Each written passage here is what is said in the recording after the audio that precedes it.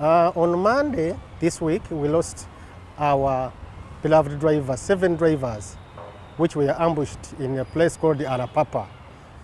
Moreover, even the trucks, but first we want to rescue the dead bodies, then after the 5 trucks which were burned, we shall go it about later. Today, very early in the morning, 4 trucks landed in an ambush in a place called Magwi, after about 2 kilometers from Aru Junction.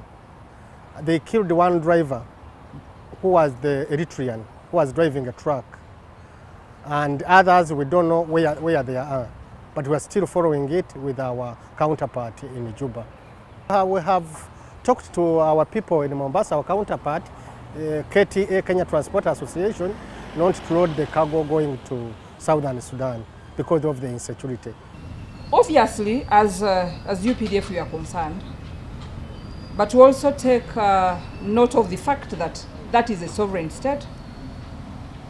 We do not deploy there, but however, the 2 countries at the diplomatic level are in negotiations and always in talks between our foreign affairs, internal affairs, to make sure that obviously the government of South Sudan does what it is supposed to do to make sure that all the people that are there are protected. Remember, when they are there, they are under the jurisdiction and the protection and the security of the government where they are.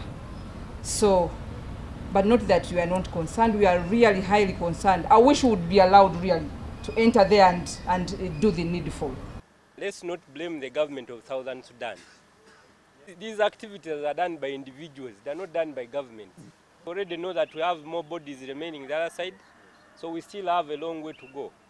So we are going to continue working to see that the other bodies come, but also to work with our counterparts to see that these things don't continue happening. So we still have a long way to go.